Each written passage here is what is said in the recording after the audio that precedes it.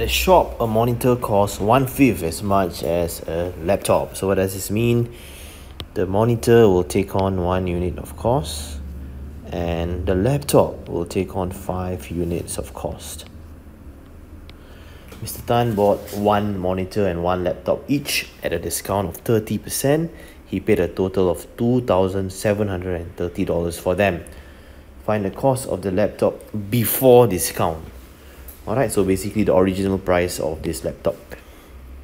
Now, what we can do is this. For the monitor,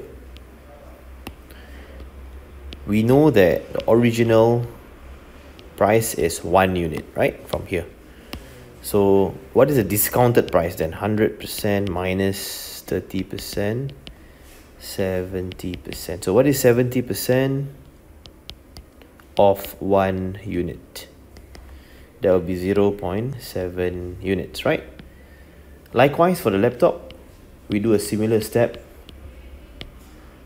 What is 70% of the original 5 units? 3.5 units. Alright.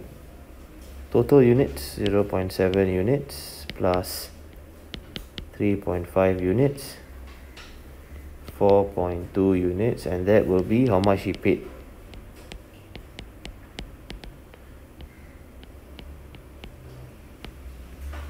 Alright, for 1 unit we do a division.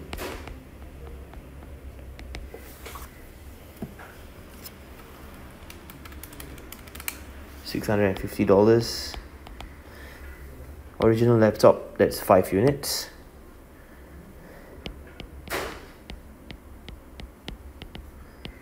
650 times 5.